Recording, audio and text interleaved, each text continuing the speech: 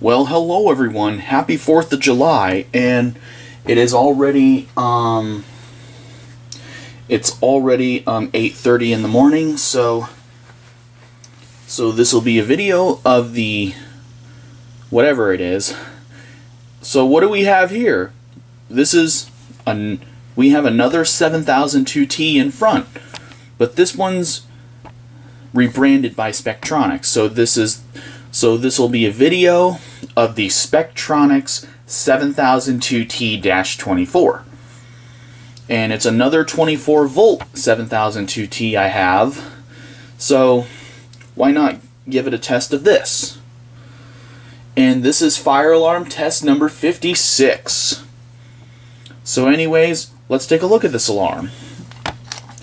As you could see, let me zoom out for a second. As you could see, this is normally a 7002T, but you know how this horn is a 34T, all they did was just stick a strobe on the top. So a 7002T would normally look like this. A normal 7002T would not have a Spectronics logo. But this is a Spectronics rebranded. It's a Wheelock rebranded 7002T, but it's been rebranded by Spectronics. As you can see by the logo down here, if the camera will focus in on that. Let me see. There we go. It's rebranded by Spectronics. And here's the back of the device. And there goes my phone alarm clock. So let me silence that. And here is the back of the device. And this device is only 0.82 candela, so the strobe on this thing is not very bright at all. And this one has a smaller label, and this one was made in the 29th week of 1992. So this device is 32 years old. Just to throw that out there. So this device is about 32 years old. And it's a really neat device, and here's the terminals down here.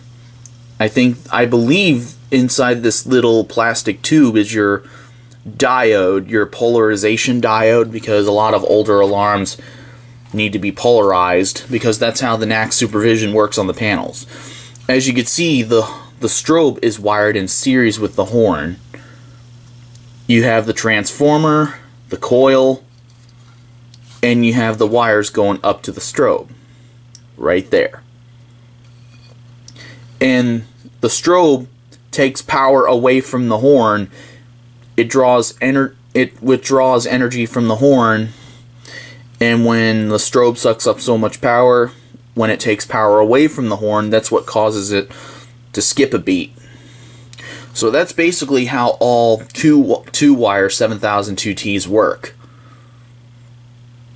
And you have your hammer in there. Let me zoom in on that. You have the little hammer in there that vibrates the horn plate. That's what makes your strobe, that's what makes your alarm sound. It's pretty cool and interesting.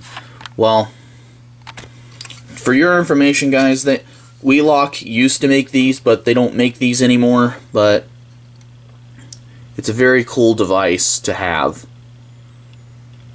And there's a date code in the bottom right here, but it says the 2 is missing, so it's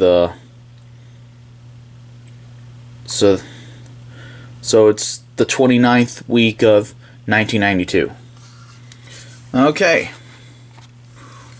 And the strobe is only 0.82 candela, which means the strobe on this thing is not very bright at all. So let's go ahead and hook it up and give it a test for you guys. So I'll be right back.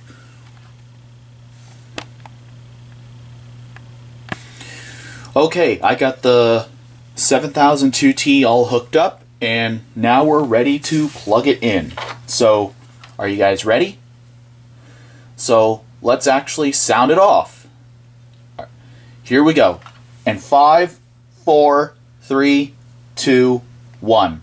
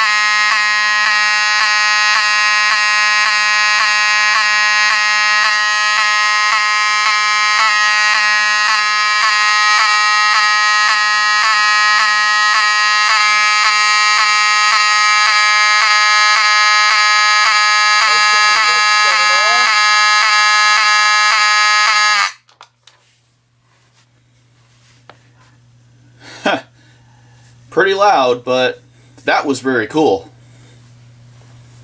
It doesn't sound too bad, and as you may know, I'm using my 24 volt filtered DC power supply, so this is not running off of the panel. As you could tell, oh, and the dogs are barking upstairs. So anyways,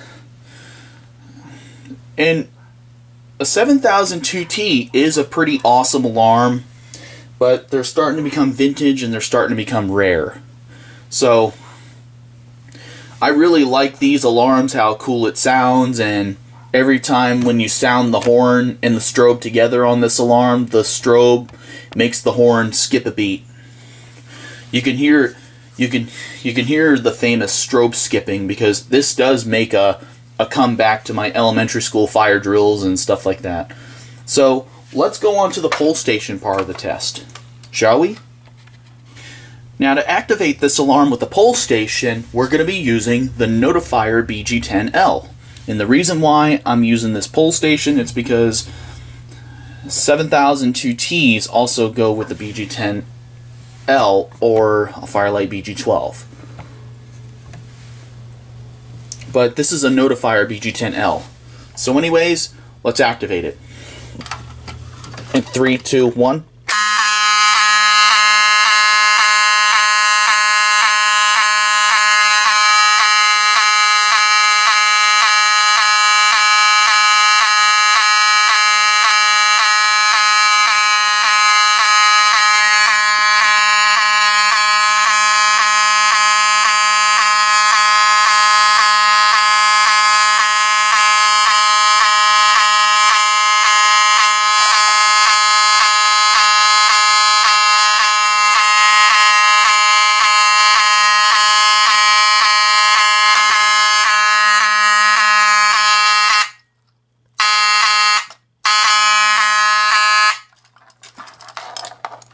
Let's have the pole station reset. Yeah, I accidentally used the wrong key. I thought it was my Firelight key, but it turns out this is a Notifier pole station, so it uses a Notifier key.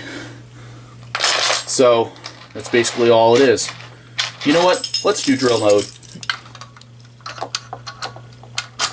3, 2, 1.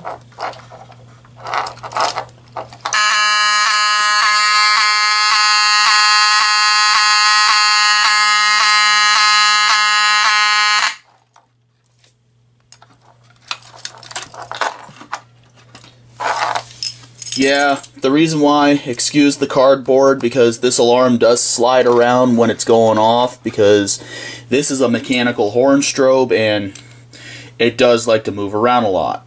It does like to turn sideways or move forward or move backwards, so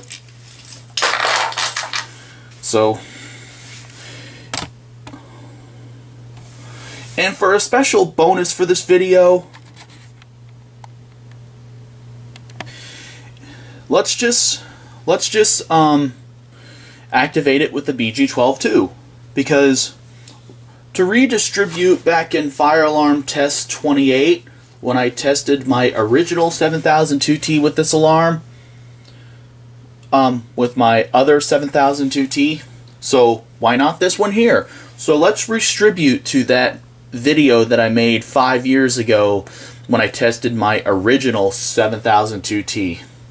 So anyways, here's the pull station, here it is, and let's pull it. Here we go. 3, 2, 1.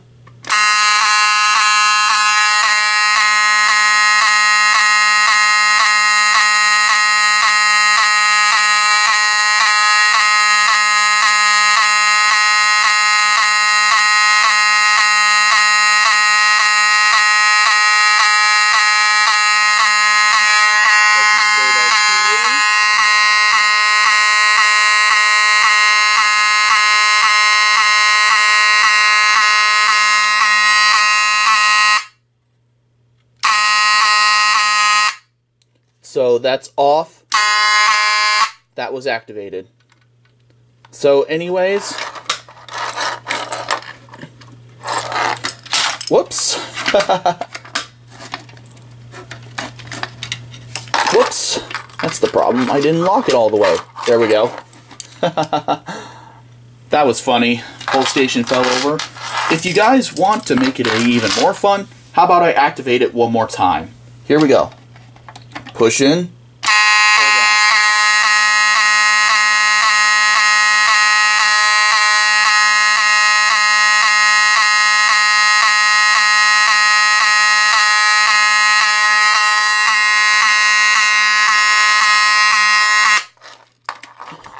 If I just open it and close it, it'll just shut off. But on the panel, it may not work like, it doesn't work like that, because once you reset the pull station, the alarm is still going until you reset the system. So anyways, let's unplug the power supply. So, well, I hope you enjoyed fire alarm test number 56. I've been doing this series for 8 years now, and next year it would be 9 years since I've been continuing the series. But I'm trying to continue as much as this as long as I possibly can. I just don't like to make them that too close to each other, because you guys don't get a chance to watch some of my older content that I released and stuff like that. So this is actually a lot of fun to make. It's 4th of July, and I hope you guys enjoyed this video, and I'm very, very happy that I bring this some old vintage stuff to the table. So that was a test of the Spectronics rebranded Wheelock 7002T.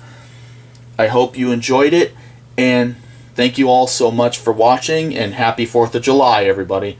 See you in the next video. Thank you. Bye-bye.